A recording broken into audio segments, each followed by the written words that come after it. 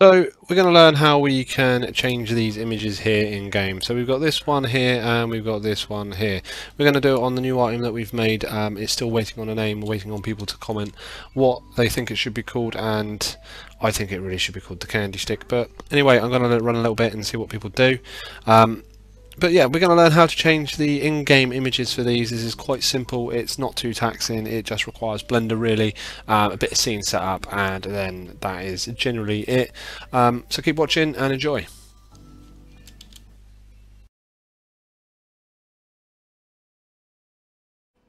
So the first thing we're going to do is we do not need Dungeons open, just close that now, and we've got Blender back open. So here's Blender, here is our image, here is our 3D model that we made earlier with all the UV mapping done on it and everything. So what we need to do is we need to add a camera to the scene and we need to render up some images. So the first thing we can do is we need to go add and we need to go camera. Now the camera always points to the middle, it's really annoying, but anyway, it's just what it is. So if we press Ctrl-Alt-0 on the number pad, it will jump so that the camera applies to your viewport. So that is there, that is the camera on the viewport. And then to render quickly is F12. So it's loaded up rather big because it's annoying. You just move that down. So here we go, we can see we rendered this. It doesn't look too pretty, so let's get a look and see if we can make it any better. So we're stuck here on the camera viewport. What we want to do is click the camera icon here, and we're back to the scene where we are. So before we start rendering, we need to realise what sort of position it's in and what we need to render it to. So its size, for instance, the image size. So if we go back to our Dungeons modding folder where the axe things that we copied across in the previous video, we've got these two files here. So we've got tax underscore icon, and we've got tax underscore icon underscore inventory PNG. So if you hang over on Windows, it does tell you the sizes and dimensions. So this is 256 by 256, and this one here, just clicked, is 512 512. Now there is an extra icon when you're in your map, and it shows you what can be dropped. This is the gear icon, and that's 24 by 24. So we need to bear these sizes in mind. So what we need to do is we need to go back to a Blender. So what we need to do now is we need to make sure that the camera is actually rendering to the right size. So if we go down to here, it's called scene options or output properties. It looks like a little printer to me. We've got the resolution, so we just need to change that to 512 by 512. If we go back to the scene and press Ctrl-Alt-0, you can see that the viewport for the camera is actually square now, and that's what we want to render in. So click on the little camera on the right hand side to come out of that. Now if we look at these images here, they're actually diagonal. The axis is diagonal with a little bit of rotation, it looks like. So we've got to try and mimic that. That's obviously the optimal way, and we want ours to sort of blend in with theirs as well as much as possible. So the easiest way to do this, instead of trying to do it with the viewport camera, we're just going to go here in the middle. We're going to click on our little stick and then make sure you've got the rotate selected here, and then we can rotate it. Now it's free rotate at the moment, but if you hold down control you will have snap rotate. So we want to rotate about 45 degrees. So that looks good, it's 45 degrees, it's not too bad. It actually looks a bit skewed there, which is okay, and then I'm going to have it just about like that.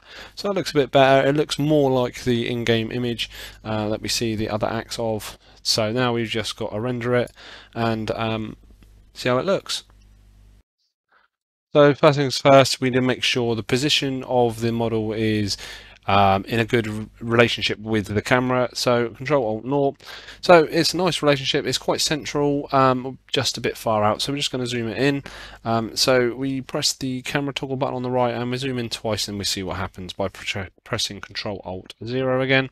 So that actually doesn't look too bad, but if you needed to pan it, if you needed to move it around, click back onto the toggle, hold down shift, click the middle mouse button in, and then you can actually move it around, so you're panning the viewport, which is quite handy. So if you pan the viewport, you can then go here and then press Ctrl-Shift-0 and it will do it there.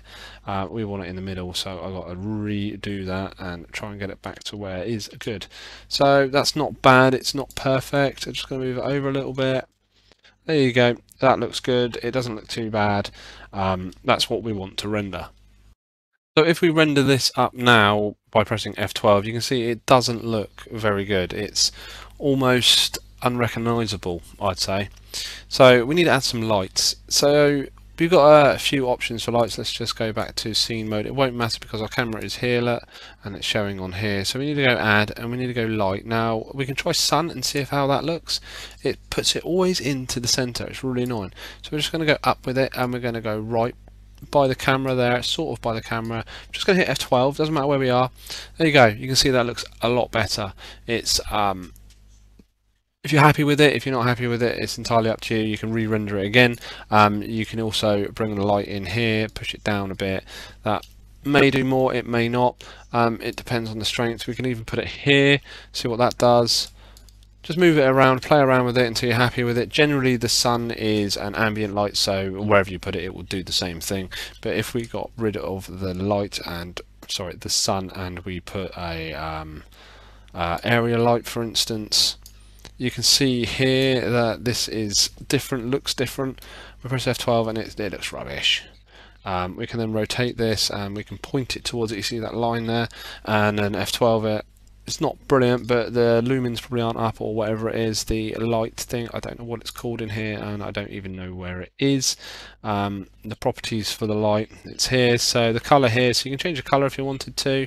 There's no real need, and then the power is 10 watts, so we're going to put it up to 184 watts and see what happens. Not real much. I would use the sun, it's probably the best one, unless you know what you're doing and you've used it before. So light, sun, and then we've got to move this back to where the camera is. There's probably a, I only put it over here so I know roughly where it is. I'm not even sure if it casts shadow in that direction. I'm assuming it does, but just put it there and that would be fine. There you go. It's quite a nice little render. It's not too bad, but the only issue with that is there's no transparency on it. So we need to get rid of this area here, and we can do this in Blender by clicking on the scene, so making sure nothing is selected, and then we need to go up to this one here. It looks almost like a bit of a camera back. Click on this, scroll down till you see film. Film is here.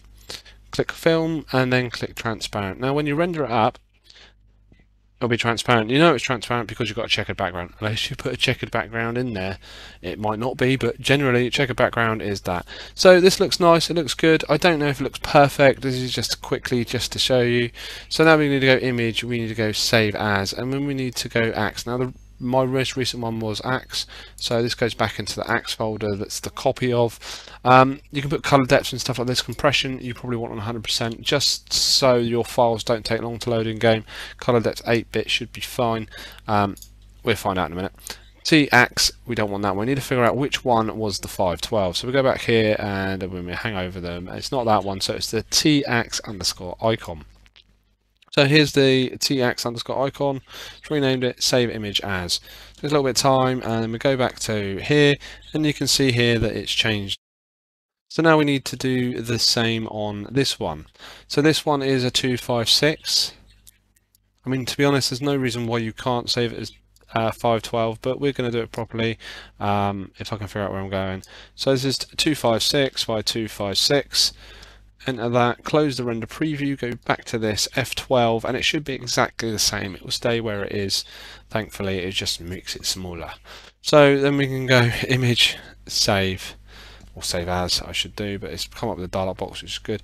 And it was T-axe underscore icon. Just to confirm that, I'm going back here, T-axe underscore icon. Double click that. I don't know what the compression rate was actually, so let's go save as T-axe underscore icon 100%. That should be done. Alright, there we go. So we've got our two. We've got the inventory icon and we've got the axe icon. Now, do we want to do the gear icon? It's probably best to do it, but it's tiny. It's like 24 by 24. So back into Blender, close that down, change this to 24, change that to 24, hit F12, and I mean, there you go. Look how small it is. It's absolutely tiny. But what we do is we'll go image, save as, and it is the gear icon, I believe. I'll just confirm that. Gear icon, go back to here, gear icon, compression 100%, save as render copy, save. So that is now saved, and we should have all the files that we need to get this into the game.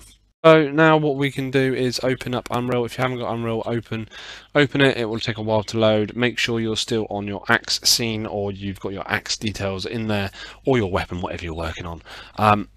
So I've got it here. I'm under my axe folder, just here and here and here. So all we need to do now is we need to go load axe up here, hold shift on them, highlight them, drag them into here. Now, as you can see, they're in here. Some of them don't look pretty, so we just need to go through and edit them. I believe the only way to do this, I could be wrong, is just to go nearest, and it looks okay-ish. Hopefully that will look better in the game, but that is a tiny image. Same with this one. We're just going to go change that to nearest, save, close, and on the same on this one, say it nearest, save. It looks a bit funky there, so hopefully that's the right thing to do. I can't remember. I believe it is. We'll find out in a minute. Right, so that's all done because I've saved it. We now need to cook it and pack it. So what we can do is go back to our axe file, go back to modding, mod kit, make sure Dungeons isn't running, and run the cook assets bat. This is then going to put everything we've just done previous and your new images into the PAK file that we're making. It takes a while sometimes it doesn't. It's a real pain. There you go, it didn't take too long. And then we're just going to go package. Package is the quickest, it takes like an instant. And then we're going to load up Minecraft Dungeons. Right, so Dungeons has just loaded up. I'm just going to go, you can see our axe thing is still in here. The stick with no name is still in here. I'm just travelling to the camp.